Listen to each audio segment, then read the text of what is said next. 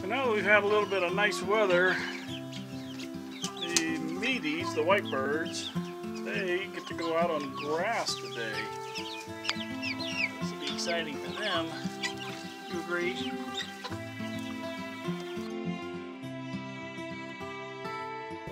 This is an 8x8 pen that's 2 feet tall.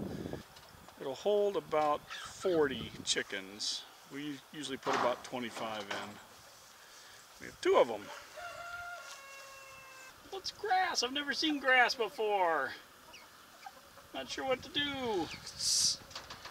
Who's gonna poop? Hey, hey, you all right? You all right? Yes, look at that. Oh my goodness. Oh my goodness, you guys need to be out. It feels funny on my feet. I know, I can see. And here's all the small ones. I think these guys are due to be butchered on the 26th of May. So about a month. These are their first minutes on grass. Everything's kind of new to them. Well, they found the food. That's not new.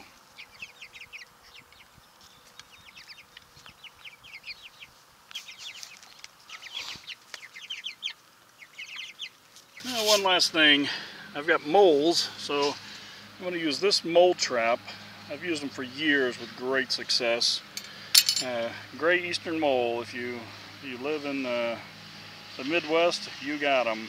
If you don't have them, you will. So this is made by Victor, and I really love them. I'll show you how they work. First, we're going to dig a hole. I use my spade just to dig a hole that is about as big around as the trap. And I'm going to set the trap. To set the trap, it comes with these levers. I just push down, and then that little piece right there goes up under the trip. There it is.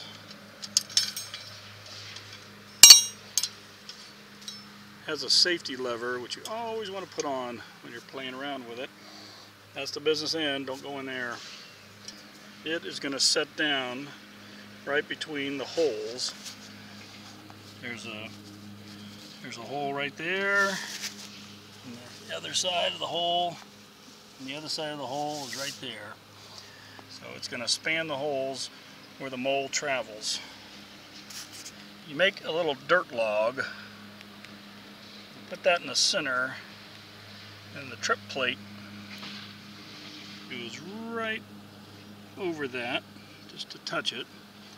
You want to make sure it's lined up on the holes. He's going to come through here, go through the scissors, hit that trip plate, and it will squish him. Now what I'm going to do is just backfill the hole and then take off the safety. Alright, so the trap is in there, and I backfilled it because the mole doesn't want to see any light. He just wants to think, oh, that's a collapsed tunnel, let me go dig it out. He pushes his snout up, trips that plate, he's gone. I'm going to take the safety off, it's ready to go. One last thing, I'm just going to put a flag next to it.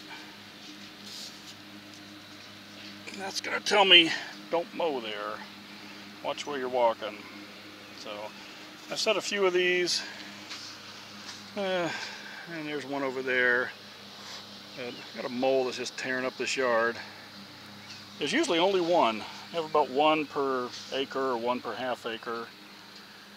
And they just do a lot of damage. And forget all the wives' tales about bubble gum and sounds and harpoon type. Limited success, they don't work.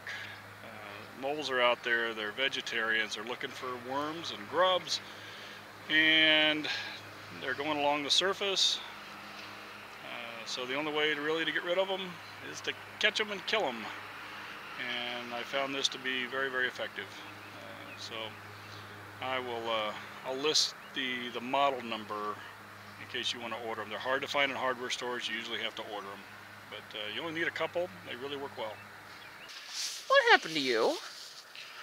I got hit by the ugly stick. Oh my gosh, look at that poor thing. Guinea. Oh my goodness. Don't be nervous. Oh my gosh, you had such pretty face when we left, and then we came back and this is what we get.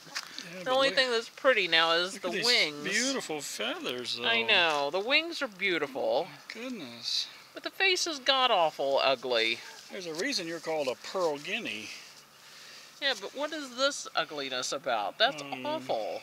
Well, That is awful. she's a butterface. Oh. Everything's pretty butterface. You okay?